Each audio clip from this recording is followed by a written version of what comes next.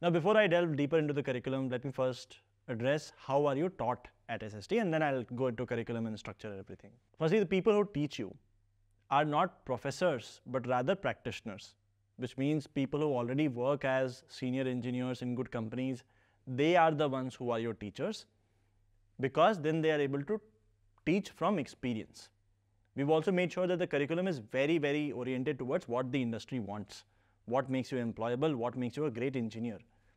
And the reason for that is, like, even if you look in tech, if you argue for where the best kind of work is happening, where most cutting edge kind of work is happening, today that is not happening in the research labs of universities, but rather happening in the research labs of most big companies. So hence, we have kept the curriculum very oriented towards what the industry wants. Apart from the instructor though, you also have batch success managers. These are the persona of a junior developer.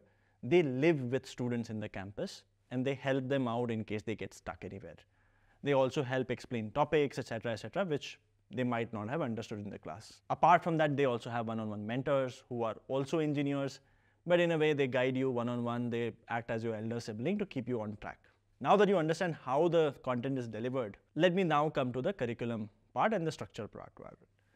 So the program is structured in a way where it is 2 + 1 + 1, which means there are 3 parts to the program. The first part is 2 years where you learn the fundamentals of computer science. I will delve deeper into what happens there. Then there is 1 year of internship where you apply whatever you have learned in a particular company. And in a way, when you start doing that, there are things that you learn, the things that you get exposed to, which will start making sense later on for the third part.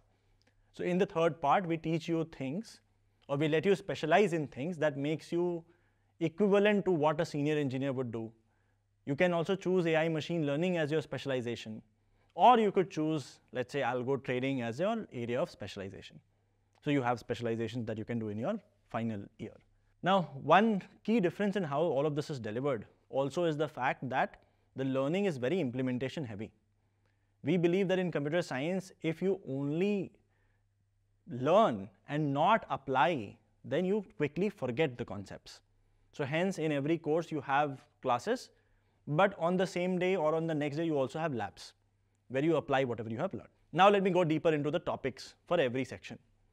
In the first 2 years, a focus is a lot on the CS fundamentals, which means you learn problem solving, data structures algorithm, you build projects, and these are like deep projects. You build one front-end project, like for example, building an Excel sheet. And if you go and ask any front-end developer building an Excel sheet, Google Sheets, that is a decently complex front-end problem. On the back-end side, you build an e-commerce website. Again, not a trivial problem, decently complex projects. Not just that, I mean, even when it comes to, let's say, computer science fundamentals, in a way, you get to a state where you can optimize a machine where it starts taking more than 100,000 requests per second. So whatever it takes to optimize, that involves knowledge of operating system, computer networks, how sockets work. You're able to then do that, and you learn the fundamentals that are required for that. So that happens in your first 2 years. That makes you a great eligible candidate for internship. Then you have internship. During the internship, you have access to a one-on-one mentor. In a way, the responsibility of a mentor is to make sure that you do very well in the internship, which means the mentor is not going to write code for you, but they are going to push you to do the right things in the internship. For example, how do you measure the impact of the work that you're doing? How do you make it more impactful? When you write code, how do you go and check what is happening because of the code? How do you follow the right practices so that you don't make bugs? How do you, if you're doing well on the job now, then how do you expand your impact further by going and asking for more work? All of that, the mentor guides you through. And then once you're done with the internship, then you have the specialization. One added thing in the specialization is that if you get selected into the innovation lab that exists on the campus, then via the innovation lab, we invite a bunch of co-founders, non-tech co-founders, to submit their idea proposals to Scalar School of Technology.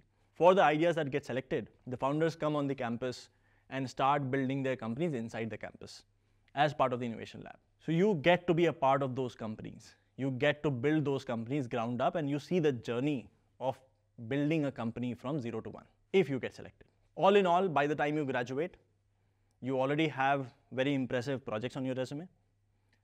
You already know everything there is to know in the field of computer science. You already have 1 year of experience on your resume, and then you are applying to companies. That is the best kind of resume you could have. And that is the curriculum structure at Scalar School of Technology.